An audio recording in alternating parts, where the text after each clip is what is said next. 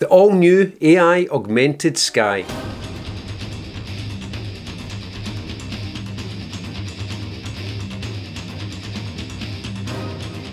In the new update of Luminar 4.2, there is a couple of new features being added, tweaks been added as well, but the one I'm going to spend some time today and talk about and show you examples of is the new AI Augmented Sky. This, as an image compositor, saves masking.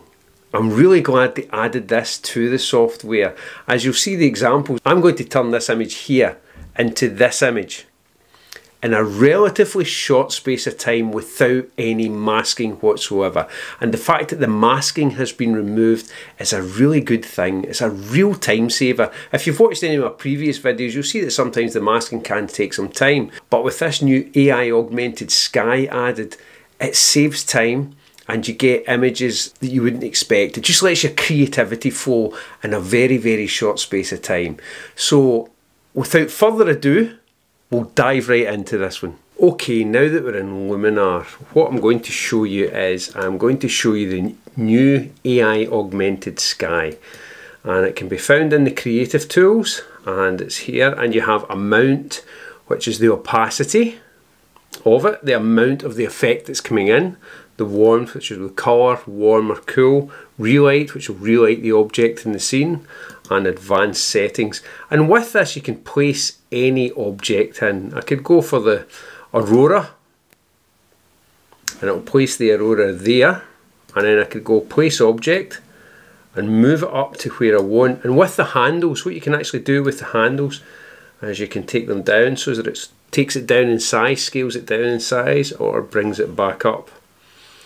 And you'll see that within the library there is many different things in here. Moons, mountains. I could put the mountains in, and they could be there, move them up, put them into the background, take the opacity of them right down, and then to get them blended in, I could take the brush tool and choose erase in this case, and just erase away what I don't want to see. So you can see how you can build up images using this. This is a great tool for creating composite images and adding to your own images.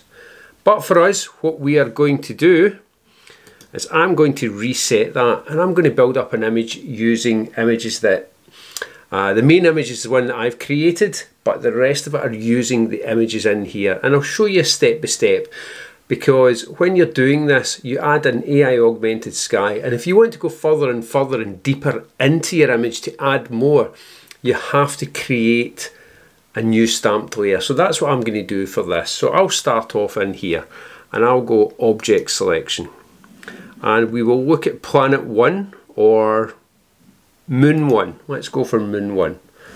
Moon 1 actually works nice with this one, so I'm going to go Place Object, and I'm going to take it right to the top of this, and we'll leave that there, and I'll check Place Object again. So now already we have the moon. That there on its own could be a finished image, but we're going to take it even further and further. So each time I do this, so that I can add more and more elements in using the new AI Augmented Sky, I am going to stamp a layer. So what I'll do next is I am going to create new stamped layer, and we'll let that merge together. Okay, that's the layers merged together. So next thing, I am going to, on the stamped layer that we've just created, Object Selection, and let's see what clouds are there. We've got enough atmosphere going on down here, but let's add a little more depth, just to show you that you can build up your images. I'm quite like that one. I'm going to take that back a bit. That's looking okay, but it's looking quite sharp. And this is when the defocus comes in. So I could knock this right out of focus like that, which ruins the look of the image. Or I could bring it in just ever so slightly, just to about there. Maybe about there. Place Object, I'm going to scale it up just some more and move it around. So we have about there. Click Place Object, I'm going to pull the opacity back. And I'm going to keep pulling the opacity back until I'm quite happy with the image. And for this, that'll do. Again, create stamped layer. As per usual, I'm rendering another video in the background, so this stamped layer here, I am going to delete, just to say, free up some RAM for my computer. So we now have this.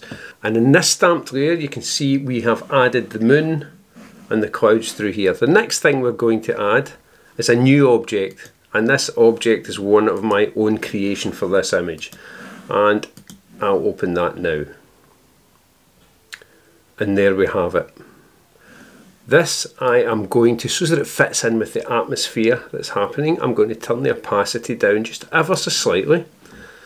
Mask refinement I'm going to leave at the moment, because mask refinement I'll cover in another video. So I'm going to leave that for the moment. I can scale this, which will take it to around there.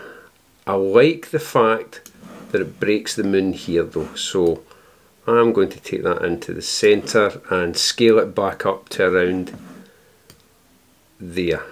I am also going to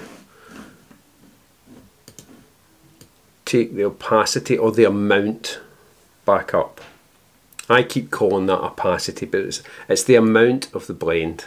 So if I take it to there, I can send it right into the background and the background elements come through. Take it up to about there, and I'm quite happy with that. So you can see so far, very, very quickly, we've created one background layer. We've then put the moon into the image. We've then put the clouds into the image, and then we've put this image of my own creation into it. So that's 4 in a relatively short time, no masking involved. Next, I am going to create a new stamped layer and let all these merge together. And yet again, as I say, because I'm rendering a video in the background, I'm going to get rid of the stamped layer that's below that. So delete layer, so that I'm only working with the two. So here we are now with this. Last element with this stamped layer is some birds. So we have these birds here, and the first thing I'm going to do is place the object. So I'm going to scale that right down in size, and I'm going to place the birds around there, just so that again they're breaking the moon here. I'm going to take them down in size again, just to try and help with scale, to around there. And I'm also, so that they fit in with the image. So as you can see, they're very, very strong there. What I'm going to do is I'm going to merge them into the atmosphere using the amount, which will soften them to around about there. And that's us. With that again, very, very quickly, we have created this image without masking. Last but not least, we are going to add a new adjustment layer. And in this adjustment layer, I'm going to go to looks, and I'm going to add one of my favourite looks to this, which is Camden, and that's the image complete.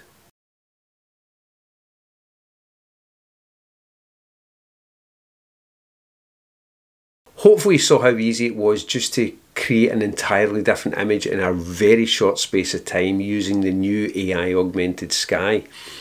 The images that you can create is only down to your imagination.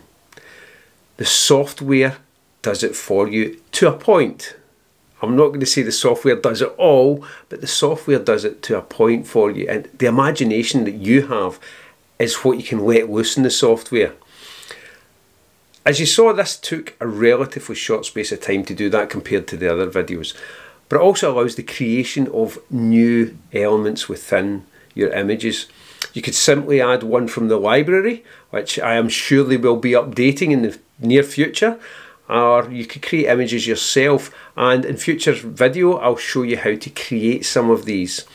With this though, I'm really happy that they've done that. This is a good thing for the software because it allows your creativity to flow, and you can create images and add objects into images, create new worlds. This is the good thing with this. And as I say, I'm really happy they've added this to the software, because it's something that if I can't get out shooting at all, I'll sit and do my landscape edits on my image compositing, and this for me is a great addition, if you couldn't tell. So, as I say, hopefully you got something from that. Future videos, I'll look at the other updates within the software as well.